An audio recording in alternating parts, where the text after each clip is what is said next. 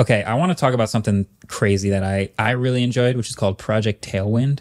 How it works is you can simply pick the files from Google Drive, and it effectively creates a personalized and private AI model that has expertise in the information that you give it.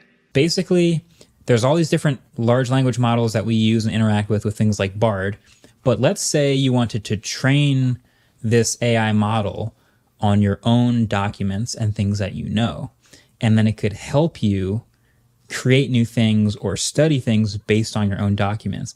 And they went through this whole demo of like, let's say you're a student and you've got your notes typed out in Google Docs. You train the model on your notes, and then it'll just summarize the notes for you, create a study guide for you, help quiz you on the topics. I'm like, if I had this when I was in college, I would have been significally more productive. Oh, yeah. Because studying was not my forte, and this would have been fire. Oh, yeah. Your brain plaster would have just been like firing on all cylinders. Awesome. Yeah. My concern, we were talking about this a little bit. So you're training it, you're basically creating your own little transformer model, right? Your own training data set. I think the model's still the same, but it's trained on. Yeah, it's trained on your own personal stuff.